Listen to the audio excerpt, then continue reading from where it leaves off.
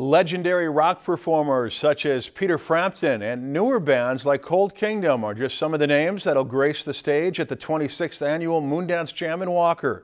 Haiti Clotter shows us how fans are still flocking to the city for the ultimate rock experience. From the beat of the bass drums to the blistering sounds of the guitar, those are some of the things that capture the essence of Moondance Jam in Walker. This is one of the best places to go. This is something I look forward to every year. It's Christmas in the summer. This is the 26th year for the four-day festival where nearly 25,000 people pack the house and camp out to have a good time and watch some of the best rock artists and bands play their tunes.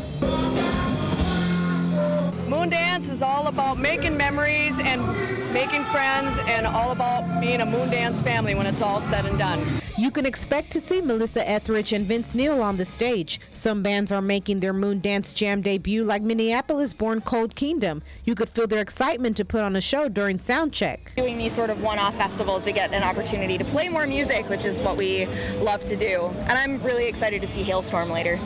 Thursday marks the beginning of the main acts that go on through Saturday. Moondance Jam also turns into a rock and roll campground. There's no need to leave the fun when you're in the midst of it. Everywhere you look, you see people enjoy themselves. There's even a Moondance Jam rock and roll racetrack. Woo! It's never too late to get in on the action. First-time jammers are always welcome. You know what? I'm just embracing the whole concert. I'm not like a major concert goer, but I'm thinking it's just going to be fun, just the whole environment.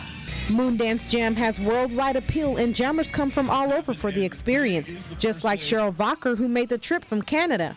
We have a blues fest, which is a weekend of music, but we don't get to camp there, so this is a very unique experience. Dan Zebart is a Moondance Jam veteran and has been front and center at all 26 shows. He's ready to see Peter Frampton and just can't get enough of the rock scene. The people, more so than anything else. I mean, it's just a very fun crew of people.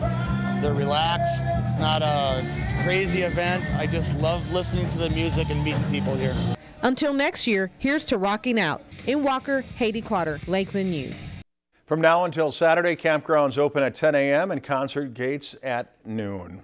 If you've enjoyed this segment of Lakeland News, please consider making a tax-deductible contribution to Lakeland Public Television.